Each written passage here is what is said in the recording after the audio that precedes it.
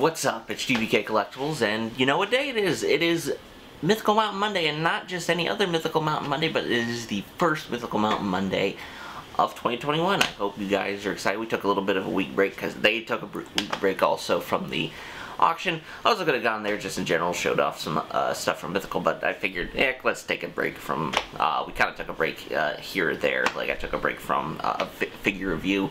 Initially it was going to be the Batman one. That was initially going to go up to be next. Then I ultimately did the top 10 of 2020, the figures. And so this coming Friday, you'll finally get to see the Arkham Knight review, the Batman Arkham Knight review, which I'm very excited about. I really like that figure. I think it's a great figure. So, yeah, I would definitely suggest watching it. Just don't take it my word from me. Just, you know, see the video. So, as always, Mythical Mountain Monday, they had their auction. Had some a lot of good stuff. So, let me show you the stack real quick. So, this is the stack that I got. Now, there's a lot of cool, like, really cool books, I think, in this stack. But before that, I wanted to show something off really cool. So there's a specific series that I got into, and it was, I talked about, I think, last Mythical Mountain Monday or a few weeks ago. But it was Department of Truth, done by James Tynion the Fifth, or the Fourth, I believe the Fourth. Yes, I think the Fourth. James Tynion the Fourth. Or James Tynion the Fourth. Yeah, it is.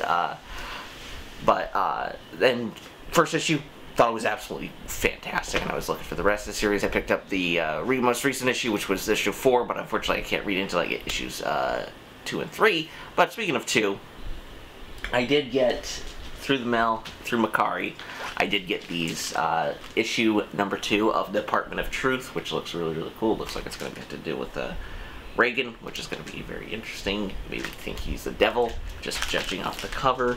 And I also, nonetheless, I also got this really, I will put the information on it, of what, actually I do have that information, hold on. What's up, I'm back. So, as I was saying, this particular issue, this is the B cover of Department of Truth issue number 2, and once again, this is like, I've only one issue into the series so far, but man, is it a cool kind of conspiracy. James Tynion has just been knocking it out of the park, and I realized he also did Constantine the Hellblazer for, like, in 2016 with, I forget the other writer, his name is Doyle, but they co-wrote that book, which I just found out today, and it's really cool. But yeah, Department of Truth, both the regular variant and the cover B is both really cool, but really well done. I'm very excited to read these when I eventually get 3, so I can get caught up on the story, because essentially that's been a phenomenal book so far. But for the actual Mythical Mountain stuff, I did get some cool stuff from both the auction, just because you saw the stack, but I also did get some other stuff. So my first thing that I got, the only thing that's like kind of figure or Funko Pop related, I got this awesome Retro Toys Optimus Prime, so it's meant to look kind of like the classic G1 toy. But I just really like it. I like Transformers, but I don't like, it's weird, I don't like collecting Transformers, just because it's like, that's a whole, like with any collection, anything you can collect, whether it be Godzilla, Star Wars, Predator, Alien, there's eventually a rabbit hole that you go down, and it's like, oh Jesus, I don't want to go down this rabbit hole. So I think that's my extent. I did have a few Transformers. I actually sold one recently, an Optimus Prime from Combiner Wars, which was like a series, I think, in 2015 or 16, I believe. But yeah, this is a really cool pop. I'm going to definitely be taking this guy out of the box.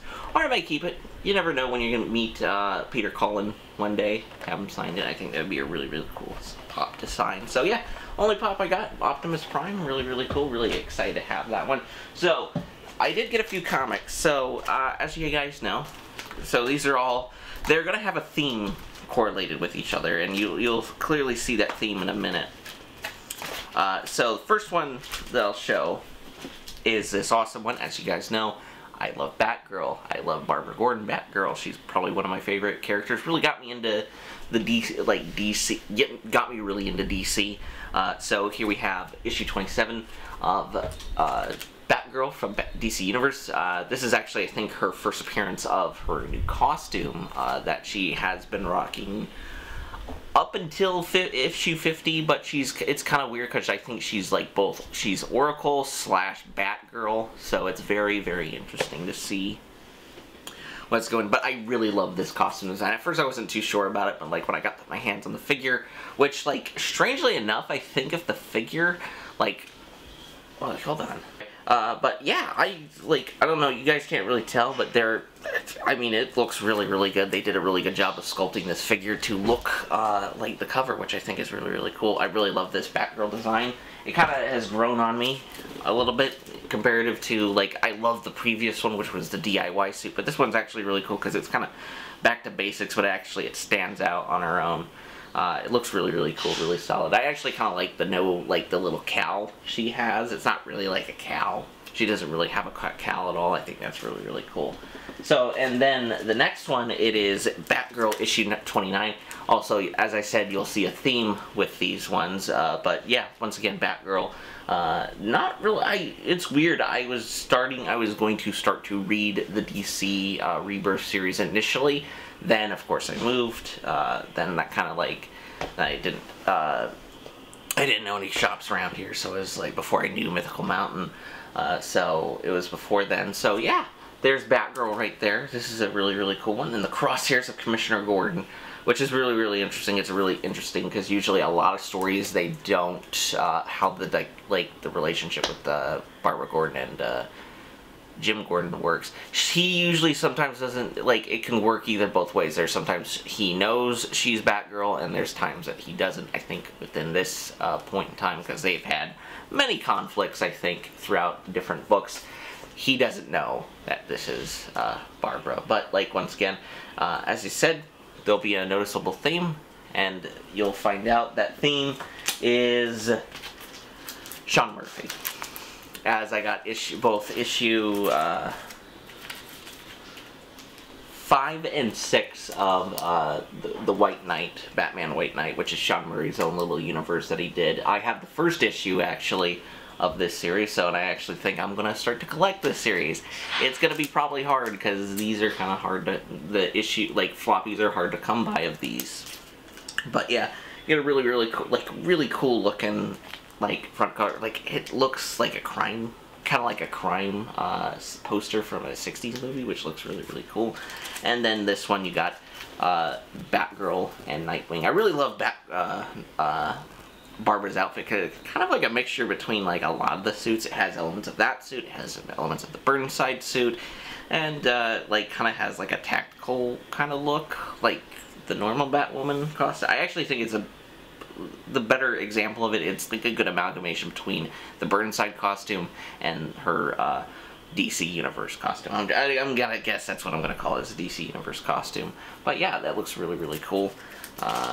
Yeah, really, really cool. I'm actually really excited to collect all this series, because I've heard mixed things, but ultimately I've heard mixed to good things about this series, so I'm very excited to collect this series. And I love Sean Murphy's art. It's a really, really cool, kind of unique style of art that he does. And the next one, this is actually based the sequel series, Curse of the White Knight, and this is book 5 with Batgirl, and once again, looks awesome. I really love the look. I love the it's like a really cool kind of neo-noir style to it, like a crime, kind of like a crime comic book you would see back in the day, which I really, really like. But yeah, so that is for pretty much all the stuff that I picked up in the store itself. For the next, so all this stuff is going to be auction pickup stuff, which I'm very excited about. So, first things first, so death metal's a thing that's going on right now. And I know eventually at some point I'm going to read death metal. I still need to read Dark Knight's metal, strangely enough. And maybe the Batman Who Laughs series. But I did pick up some really, really cool death metal related books. These are pretty much all death metal related books, and we have Dark Knight's Death Metal, the Robin King, which he is, along with the Batman Who Laughs, is one of the main antagonists of the book. This is his, I think, first appearance, or his first solo book, which is really, really cool. Really, really cool, unique art. As I said, it was done by the guy who, the cover is done by the same guy who did the art for Constantine the Hellblazer, which was a series that came out in 2016. I think it was like the DC Direct. I can't remember what the hell it was called at that point. But really, really cool art. Really, really cool and unique. There's actually a story, I think, within Detective Comics that deals with Dead Man with this art style, and it's really, really, like, a really, really cool issue. Well, a really cool, like, story within that issue. But yeah, looks really, really cool. And I'm pretty sure there is a McFarlane figure of the Robin King coming out. I don't know if he used to build a figure, but they do have the Dark Knight's Death Metal figures coming out. Next one is the Multiverse Who Laughs. So I have no idea what this one is about, but it has the Batman who laughs, and he's kind of like cavalcating all these freaking. Oh my God! Wait a minute. They're like. Oh no. I think these are like from that like amount. Cause let me see. Oh. Yeah, I don't know. It may be set like in a multiverse of where like the animals or something. It just looks really kind of.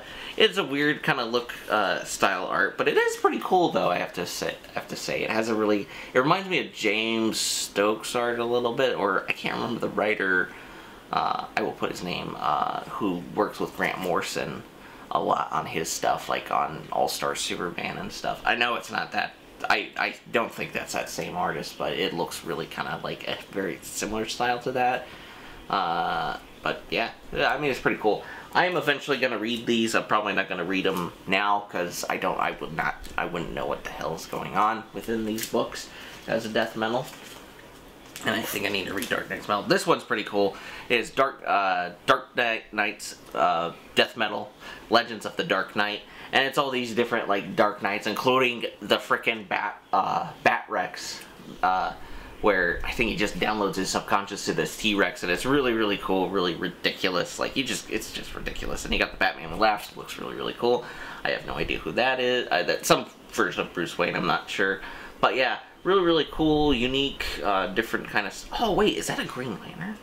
Wait, no, that can't be. I don't know who a lot of these characters are. I know the Batman one, the Batman Rex one, because that one's just it just stands out to me.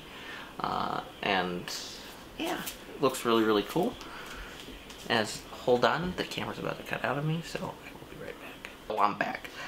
So next, the last Dark Knight Death Metal is the last stories of the DC universe. So this is cool. It's a thick book too. Like, this is like a kind of small trade, if you want to think about it. So it's going to be interesting. I don't know what this is about, but I think it goes through all the different versions of the Teen Titans throughout the Dark Multiverse, which will be pretty interesting to see. Like you got Deanna Troy, or Donna Troy? Yeah, Donna Troy, Nightwing, Cyborg, Wally West Flash, Starfire, Raven, Changeling, or Beast Boy, which is really, really cool. So it's really, really cool, wonderful art.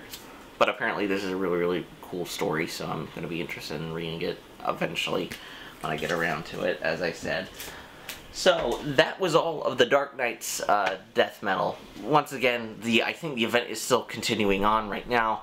And actually, I think next month, or this month technically, is when a lot of the Future State stuff starts to happen. And that's going to be pretty fun, I think. But for the next one, we got Batman 99, and this is actually really cool. I actually have a few of these. I have the Punchline one for the Punchline one shot, and I have the Batgirl one for, I think, 104 or something, 104, 103. I can't exactly remember, but these cool designer style of the characters throughout the series. So this is Nightwing. This is kind of like the first Batman book. This is the one. It's a 1 for 25 variant, which I think pretty much all these designer variants are they're the 1 for 25 cover, and they're really, really cool. Dick Grayson, I really like. I really love Robin. Well, he's not Robin. I love Nightwing, I should say, properly. But he's a really, really cool, solid character. And I'm actually tempted to start to read Nightwing because of Tom Taylor's run, because it's going to involve Barbara Gordon, which I love those two together. That's my opinion. But yeah, it really, really solid looking. I really love these covers. These are really, really beautiful and well done, designer-wise. And also, like, cool if you want to, like, cosplay this specific version of Nightwing. I think that's really, really cool to do. And also it's just like cool character studies, because I really love that. So, next one. This one is super cool. I'm very happy to have this. As I was saying with the, like, this kind of started all really, like, me wanting to read Dark Knight's Metal because of that the Batman toy that I got. But as I was saying, like, I have had a few variant issues of Batman Dark Knight's Metal, but I do have the, I think, the proper issue #1 now, and I'm super excited about it because look at that cover is just so cool. You did get the different dark versions of the Batmans. Like, I think there's the let me see, let me try to name them all.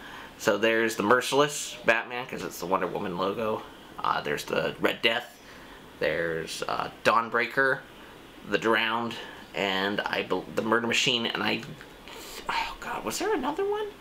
I think this is the Batman Who Laughs, but I could be wrong. There may be another one that I'm completely forgetting.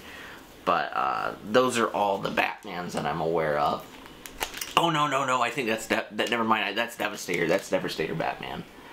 As I was about to say, that's Doomsday Batman, which is really, really cool. Once again, very excited to get into the series when I eventually do. I need to get around to it because I have so many, like, backlog. It's not even funny. But yeah, this is really, really cool. I'm really glad to have that in the collection. So this next one is a complete set, and I am super hyped to have this. So back in the 90s, before DC, not DC, God, what was it? Star Wars was owned by Disney. I don't know what the reason was, but during the 90s, it was, I think, roughly after, like, right after the Thrawn trilogy kicked off, which kind of kicked off the new, this kind of new expanded universe and new kind of Star Wars content. Lucasfilm decided to do a multimedia event, which is really cool, with the exception of a movie, which this would be cool if it was a movie. And of course, that was Shadows of the Empire. So this is 1 through 6 of Shadows of the Empire. I never played the game. It's also to note that this is the first appearance of Dash Rendar, who is the playable character within the video game. But yeah, once again, as I said, it was a multimedia event. Even Comic Pop has talked about it. It was consisted of toys, this comic book, I think books, and of the comic, the video game, which was really, really cool, and it's something to do, like, that's something you don't kind of really see anymore. But it's really cool. This is essentially takes place right after Return of the Jedi, right after Empire, really directly right after Empire Strikes Back, so you get to see Luke kind of construct his lightsaber. You kind of get to see, like, what he goes through and what they are. There's also Prince Shizor, I believe, and his species is in the canon, but he has not made it a canon. I wouldn't be surprised. Well, it's kind of interesting of where they're going with the story right now for the Star Wars comic, because it's a lot more focused, Rebel, like, kind of Empire focused, so it is going to be interesting to see what they continuously do with that series. But so far, like, Star Wars has been really solid, but yeah, okay. Really, really cool. And the thing I love too is the art is absolute, like, the cover art itself is absolutely fantastic for these. Like, then you got Boba Fett fighting, like, Forloms and Bossk. Yeah, Bossk, which is really, really cool. And this is really cool because they could possibly take ideas from this story and put it into, like, maybe The Mandalorian or even the Rangers of the New Republic, which I think would be really, really cool, because these are really, really cool. Then you got Leia's Bosch and I forget, like, it's not Black Kartanzik, who is the newer Wookiee bounty hunter, but one of the original, the OG. That's just Chewie disguised as a bounty hunter. This one's probably my favorite. I really love this cover. Like, I just really love the cover art of the Shadow of the Empire. Like, I was debating whether to pick this series up for the longest time, but man, it looks so cool. And this one too. Once again, these all look really, really cool just because they just look like a Star Wars poster, especially, like, they give me, like, heavy Attack of the Clones in terms of art style and palette. which is really, really cool, and I really love that about this series. It's really, really cool.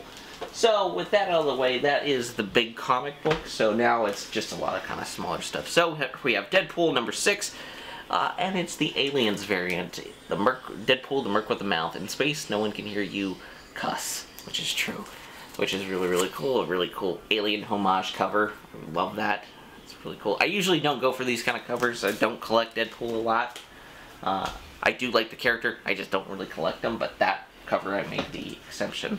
This one's really, really cool. It is the Mighty Thor. This is Jason Aaron's run. And it's just really, really a beautiful looking cover. Like, that's the main reason I got this, was not necessarily to say that I don't care about Thor. It's just, man, it's just really, really cool. I wish I was reading this series at the time. Because, man, that book like, that like, #1 of Jane Foster being Thor is gonna go right up when that movie comes, when Love and Thunder, I believe, it comes out. This next one's cool. So it is a older comic. It's actually X-Men. It's Enter the Starjammers, who is the leader is Cyclops and Havoc, and I think, oh god, I forget the third Summer brother, but like I think it was Vulcan. Yeah, Vulcan. But this is really cool. They actually showed up within the first few issues of the newest X-Men series by Hickman, and they actually showed up. They were a big prominent part of the New Mutants first arc of the House. I'm gonna guess I'm gonna call it the House of X era of X-Men. But really, really cool. Just really cool. I love having kind of like these older kind of comics just to have them, just because they're really, really cool. I usually wasn't always like kind of big into collecting the older kind of comics, but man, I love collecting the older ones. This one's pretty cool. So this was this is a Mary Jane variant of Punisher 013, and it is a homage cover to the Amazing Spider-Man cover, first appearance of the Punisher, and she's got Mephisto in her crosshairs, which I don't blame her, because that was One More Day was terrible. I haven't even read it, and I know it's dumb and stupid. But yeah, I mean, it's really, really cool. I really love the Mary Jane variants. It's really, really cool and just really fun. But yeah, I also love how it has the Marvel Comics group. I think that's always the coolest part. So, camera's about to cut out on me again, so I will be right back, guys.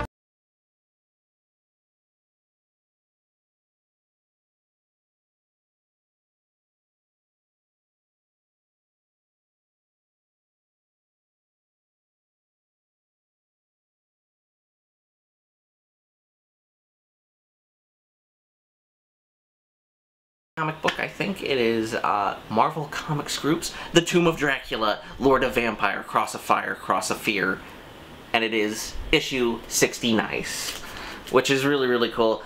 I actually don't really like, it's weird. I'm actually probably gonna start, oh god, it's just a rabbit hole after rabbit hole, but I really love the Marvel Comics, like when they dealt like the horror kind of stuff that they did, where it's like essentially what you could say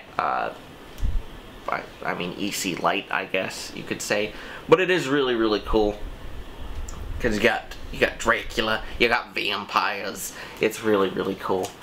But yeah, I just love the older kind of like, and I love how Dracula is his own character within the Marvel universe, which is just so funny to me. I think it's just so ridiculous how like this age-old character, it's like, oh yeah, he could be in any continuity. I don't think DC actually may have, because I know Vampirella's continuity does have a actual Dracula in it, so, which is funny. So last one, and I think the piece de resistance to the video, in my opinion, is this is just really cool, and I'm really excited to have this. Once again, this is a really, really great story. It is Batman #1 from the New 52, the Scott Snyder, Greg Capullo, like the beginning of the run. And man, it is so cool to see this. And it's also got the cool DC logo. I love this logo.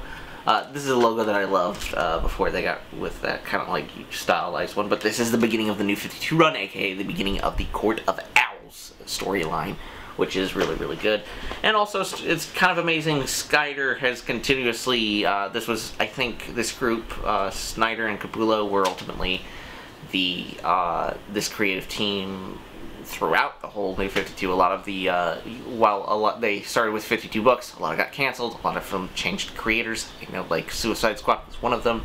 They changed so much, but this series was a stand, like, the team just stayed on. And they were pretty consistent, too. It's not like they had to have backup issues or anything, which was really, really cool. The beginning of this issue is really, really cool, though. It's actually just Batman fighting in Arkham Asylum. Then, ultimately, the Joker helps him, which you learn to find out it's just Dick Grayson, which is a really, really cool way to start off the New 52 run for this character. I also love Capullo's drawing in art in general in this book is absolutely amazing. And yeah, I mean, there's not really much else you could say about Scott Snyder and Greg Capullo's run that I think I've already said before. It's just probably one of the definitive Batman runs for a lot of people. I know there's a lot of people who don't like it. I mean, that's the thing. Each story arc has their hit or miss. Like, you know, it's good, it's bad. I actually kind of enjoyed, while I never really finished it all, I actually really enjoyed the beginning of Super Heavy, which it was Jim Gordon as Batman. I thought was really, really cool. Because you think, yeah, why not? I mean, everybody else has pretty much been Batman except for Jim Gordon, so, and it was actually pretty fun run. So, yeah, with that being said, that is Mythical Mountain Monday of 2021, the first one of 2021, I should say. So, yeah, I hope you guys enjoyed everything, and we are going to continue popping out videos like this. You'll get to see a lot of cool reviews. As I said, there's a lot of figures that I didn't get to 2021. I have a whole backlog that I just need to fill. And maybe a lot that you see in the back here. I don't know what, though.